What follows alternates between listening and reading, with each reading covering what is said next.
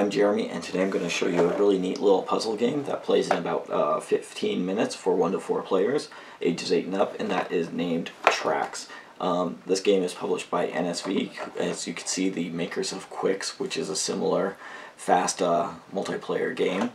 I'm going to just actually play out a single player game of it just to show you how it works, and I'll come back here and give you my thoughts on it. Okay, so this is a setup for a game of Träxx, and each player is going to get one of these dry erase boards and a marker. The board, you'll notice, has a scoring track as well as a layout of hexes. Each player will get a similar layout of hexes, but the start space marked by a dot will be different on each board. The game plays from 1 to 4 players. I'll just show you how it plays by playing a solo game.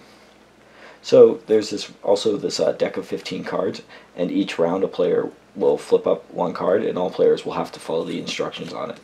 So for example, if I flipped up this, for my starting space, I have to extend a line that only in one direction that goes through up to those 5 colors.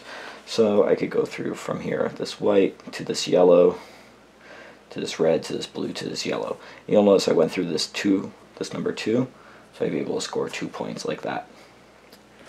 Then I have this card, and let's see, I could go through here, green, nope, can't go that way, sorry, good thing it's dry erase. I could go green, red, yellow, white, and that would end my turn because I've used all 4. You're not obligated, however, to use all 4. You can use as many or as few as you like. Also, you have the option to extend your line from either end point, so you could extend the line from here or from here, but you could not do both during the same turn. Next I get this. This is good.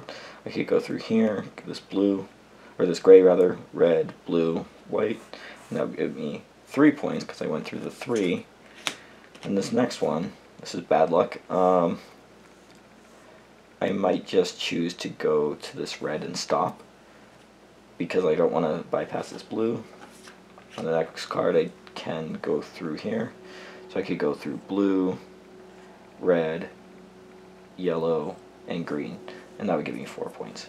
So this is going to continue on until all 15 cards have been gone through, and ideally I'll keep acquiring points during the game. So let's see, I have a blue, green, white, and I can't use the yellow. I could have actually gone through that yellow first, but I don't want to. I want to leave a path at 10. So I'll just use those 3 on that symbol. Then here, I get a blue, a gray, a green, a yellow. Now I've really boxed myself into a corner. I did get that 5. Moving on, I can't go onto a red here, so I might want to start filling in spaces over here. So normally I would think more about this. So let's just say I do this. I do blue, I do gray, blue, and I might choose to stop right there. And here, I'm really forced to go forward here, I suppose. Alright, so this is fine. I could go yellow, green, white, gray. That's fine, and I get the 7 points for going through the 7. You'll notice that I skipped the 6, and that'll have repercussions in a moment. Here I have red, blue, gray, green, so I get the 9 points for that. And then here, let's see, I feel like yellow, oh there's no white there. So let's see, gray, white, no. See, now this side I've very much limited my options since you can never go back across a path that you've already drawn. So I'll have to build from here essentially. Or I could just do this. I could do yellow and then red. That'll give me 10 points. Then here I get, I'll do white, green, blue, gray, blue. Now I've gone over the 6 on this turn, but since I've gone over a number higher than 6, I'll only get half the points of that value rounded up. So instead of 6 points, I'll get 3 points. This card not what I especially need. Let's see, I could do red, I could do white, I could do green. That's it. Then I could do red, green, yellow, gray. And now my options are really limited. I did get a white, luckily, so I could go over that. But again, since I've already gone over the white, or the higher numbers, I only get half points for that. So now what I'll do is I'll X off any spaces that I have not gone through. Hopefully I got these all. I'm not trying to cheat, just performing under pressure. I'll record those as negative points, so 1, 2, 3, 4, 5, 6, 7. And then I'll add up my positive points. I have 19, 23, 33, 38, 42, 47. So 47 minus 7 is 40 points, and that would be my score. So this is how the game is going to work. It's going to work very similarly in a multiplayer game. The only difference is that in a multiplayer game, the way it works is the first person to go over a number. So let's say on round 1, I'll just erase this. On round 1, if I go over this, I would call out 2. I would get 2 points. Anybody else who went over the 2 on the first round would get 2 points. And then in any future round, if somebody says, I've got 2, they will only get half points rounded up. So like at the start, usually the way I keep track of that is if somebody will call out as they get a number. So if somebody says at the first round I've got 5, I'll just mark it like that. And then I know if I take the 5, I only get 3 points for it. Otherwise, the game plays the same. You'll go through all 15 cards, tally up scores, and then whichever player at the table got the most points would be the winner. And that's how you play Träxx.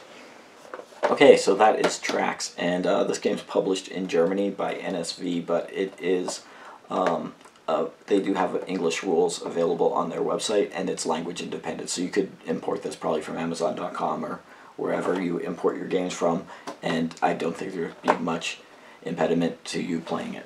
So the game, as you can see, is very simple. You're just going to draw a card and then extend one of your lines and hope to get the most points at the end of the game. There are similar games like this, I think, where players basically all simultaneously do the same action. Karuba is one that's recently come out. Take It Easy is another similar game. And if you like games like that, which are essentially people solving a puzzle at the same time, you know, not doing terribly much to interact with each other, this is a great game of that type. Cities would be another example of this kind of game.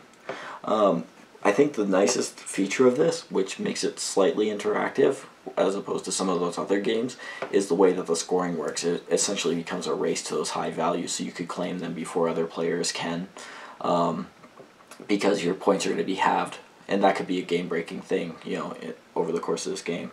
And you know, the way that the cards work, essentially limiting your actions each round, and the fact that you get negative points for hexes that you don't fill in becomes a factor as well, just because you want to race and you want to make sure you hit as many of those point scoring markers as you can, but if you get too choosy in the cards, you're going to have a lot of negative points from hexes that you didn't fill in.